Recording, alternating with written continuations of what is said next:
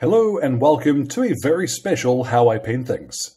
Now today we're going to tackle the Infantry fighting vehicle from Anvil Industry. This is from the Digital Forge. It is a 3D print which I have managed to make at home, and what a monster it is. It's been a real joy sticking this thing together and having a bit of a play around, doing something really unusual. Now in this video I am doing things a little back to front. I am trying a few new things and just experimenting essentially on camera. So at a couple of points, it might seem like I've lost my nerve, but I do urge you, keep the faith and watch all the way through for how we're going to get to this result. As always, all of our paints will be listed in the description below. Let's get started. So before I prime this thing, I really want to show you what the kit actually looks like before you get to any of the painting. Now, full disclosure, I was working with a pre-release version and doing some test prints for the team, so there are one or two little errors on this vehicle which aren't going to be present on yours when you print your own, so don't worry about that. This hatch, for example, just don't look at that. Now, as well as this arrangement that I've printed with the, I'm just going to call it the duck, the DUKW, or duck, the duck front. You know, there is also this sort of MRAP looking thing, a truck front, which would slot in there instead. And you can see there the gap where the little hull turret fits in there. Now, if you are cleverer and more patient than I am, there's a little pin here which allows this to pivot. I accidentally glued mine in place, but you, I trust, will be able to figure that one out. Now, as well, let's pop the turret off for a second, because this whole armored top section where the turret sits, this part comes away, and there's also these the canvas tops, and there's also this hatch top, which is really neat, and obviously that opens. I'm going to just throw those aside for a second. Now, why I point out that everything opens is that the interior of this thing is also fully detailed. So you're not going to see it in that angle, but there's chairs and everything in there too. And again, if you were a smarter person than I, you wouldn't glue the rear hatch shut, which is designed to swing open. So if you want to do the interior, you can do that too. And it's a beautiful kit, really very impressive. Let's flip this upside down, and you can see, like, I've not bothered cleaning off some of these support struts, but how this all fits together. It's a really cool kit. It really shares more in common with a plastic kit than a resin print, so I'm very impressed with it. So let's go ahead. I'm going to take this downstairs, and at the moment, you've already seen the finished product. I don't know what color I'm going to prime it. I haven't decided yet how I want to paint this thing. So when I come back with a color on this, it's going to be a total surprise to me. Okay then, bright white. I have an idea, and I really hope this is going to work. Now, white primer can be a little finicky about how it's handled, so I've let that dry. That was about 30 minutes, and I am going to wear a glove while I'm working with the white stuff. Now, what I have off to the side here is ordinary masking tape. This is available at any hardware store. What I'm going to do is just to start blocking out some fairly random shapes. Now, I'm not terribly worried. You'll hear that clattering away on the plastic there. I'm not worried if I don't get a perfect bond against the, the hull itself, because I'm going to use that to sort of get a slightly feathered edge. We'll touch up on that later. But for now, I'm going to mask a camo pattern, the stuff that I want to stay white. So away we go. Let's see what I end up with here. Now that might look slightly mad, but this is going to form the basis of our camo pattern. Now you'll see I've also torn off some smaller strips just to make little areas where I'm going to sort of paint around those later. You'll see what I mean in a couple of moments here. So I'm going to go take this downstairs again, and I am going to hit it with a different color primer over the top of this and see what we get. Now the vehicle's had a second primer of Wolf Grey from the Army Painter, which is a nice sort of blue-grey finish. And I don't mind admitting to you, I'm actually rather nervous about how this is going to look, because I've genuinely never done masking tape like this before. So, as ever, we're experimenting live on camera. Let's start peeling these away. Ooh. Ooh, that's very bright. Oh, I might have accidentally been a genius. Yeah, let's start taking off this masking tape. Get under there and find the edge of it. Here we go, here we go, here we go. Watch this one. This is going to be the satisfying one. Ah, yes! Brilliant. Okay, let's take the rest of that off. Now get a load of that. How well did that turn out? I'm actually really pleased. I was not expecting a result like that. Let's just spin this around and... oh, brilliant. That's going to give us an absolutely perfect base to work from. Okay, now you'll see some areas where there is a slightly rough edge. And what I'm going to do is actually go to black and add a third camo color to what we're doing here. I've mixed in just a little bit of water to my paint, as you might expect. And I'm going to find just a few edges. Actually, that's probably an easier way of doing that. Where I'm going to paint a little bit of black into... oh goodness, I might have the wrong brush for this. But just a little bit of black into the edges of these areas.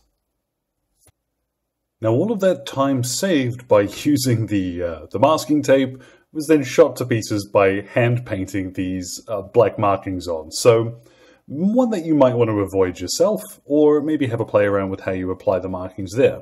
It also looks funny from the wrong angle. You know, some of these things, if I look at this triangle here, from the right angle it looks fine, but you turn it slightly and it starts looking blobby and weird. But I suppose that's how these things would have looked.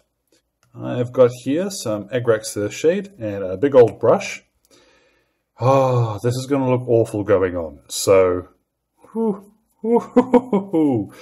just make sure that you are moving it around fairly quickly and jamming it into any recesses. Try not to let it pull on any flat areas if you can avoid that. But let's go nuts with this over the whole thing. Now, if you see this and go, ugh, it is a good sign that you are human and you have eyes, because that is way grimier than we'd like it to be. But we're going to touch that up now and get that cool sort of dinged around effect. What I've got is a little bit of foam from a blister pack. This is a good reason to still be buying metal miniatures, by the way. And I've got that in a pair of tweezers. What I'm going to do is I have over here some off-white. This is a Vallejo color. You could use a pure white if you wanted. And you just want a little bit of that in your knot brush. Then we're going to stipple that over our white areas. And you'll see very quickly we build up that color, but we don't end up going into recesses where we want that shading to remain intact. So you'll need to push down a little harder to get into the middle sections of these, what would you call that? The floaty boaty bits. But we're going to go around now and make the white white again. So this will take a little bit of time, but as you can see from here, it's going to be totally worth it. Now that's just one panel. We're going to do all of the white like that. Now obviously, don't pay any attention to the bright blue gun here, but this gives us a pretty good idea of what we're going to have. It was only now that I realized I probably could have saved some time by not being quite as fussy with the black squares. We're going to go back and touch those up later anyway, but we're going to move on now and do exactly the same thing again with wolf grey. Now when you come near any areas of white, you want to slow down and leave a little bit of that blurred blue, sort of shaded blue effect underneath. But the black, we're not terribly worried about if we cover over that with some of this now. Now I was thinking of going back and touching up the black, but I actually kind of like the slightly overrun, so it looks like the black was painted on last and it has been worn and chipped at the edges as well. That slightly fuzzy appearance, I think it looks pretty cool. I'm going to dry brush the blue and the black together with some Longbeard grey. I'm not really going to try and highlight the edges of the white though. So just a little bit of Longbeard grey on the edge of one of my makeup brushes, so I get a nice soft edge. And just going around like that, I am going to sharpen up some of the edges of the blue areas and the black stuff. Now that's probably not the quickest way of doing things, but I actually quite like the result. And it was oddly therapeutic just stippling on those colours. Again, we'll pop the turret aside, and now we're going to move on to metallic details. Now there's no really right answer for this. I'm going to use lead belcher and then shade it a little later. So these bits like here, the I guess exhausts on the back, a little bit of lead belcher, weapon mounts and such like that. Let's go nuts now. Now we're going to fill in some of the other black details, but I don't mean the camo pattern. What I mean is areas like the wheels and some of the mountings on the weapons, which are going to be black. Now instead of black, personally I'm going to use German grey. This is a Vallejo color, and it dries very close to black, but not quite. So it's great for tires and stuff like that. When it comes to the weapon mountings and such, once we shade those, they're going to look much darker too. Now you'll see in particular on the wheels how that dries almost black. I'm not going to bother shading the wheels, but I am going to shade all of the metal and the sort of painted black areas. And I'm going to use a little bit of Nuln Oil just to do that. Now while those are drying, it's time to give some thought to the lenses, because there's quite a few of these. Up on the turret hatch here, for example, and on the turret itself as well, of course, I've got a little bit of corn red, and I'm going to just paint in these prisms, I've heard them called as well. But anywhere that there are these little vision areas, this is a neat spot to get a little bit of extra warmth onto the miniature, because we've used quite a bit of blue and white and all that, so it's quite cold. Let's add a little bit of red here. Now once all of those are red, I've got a little bit of Troll Slayer orange. Now obviously in reality the internal color of the fighting compartment wouldn't glow through the lenses like this, but who said this was reality? So I'm going to put just a little bit up into these corners here, like so. And then finally, just a tiny dot. We'll go back to off-white for one corner, two corners like so. Now here's where on a normal tank I'd start applying like chipping effects, but I think because of the way I've done the camo itself, that would kind of get lost. What I'm going to do instead is a little bit of rust.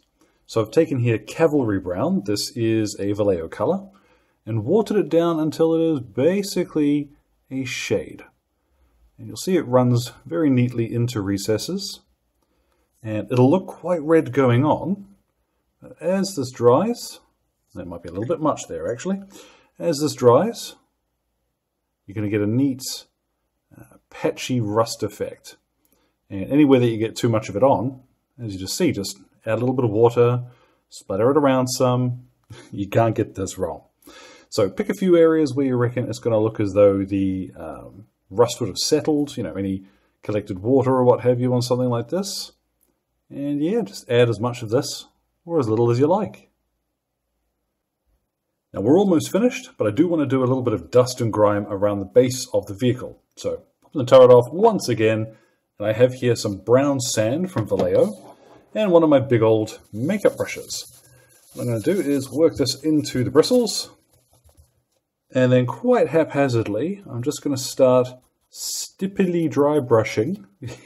Not quite dry brushing, not quite stippling, I'm just flicking this along sort of the bottom half of the vehicle. And you'll see we very quickly pick up that slight bit of dust and dinge. So what I'm going to do is go around the entire sort of bottom half.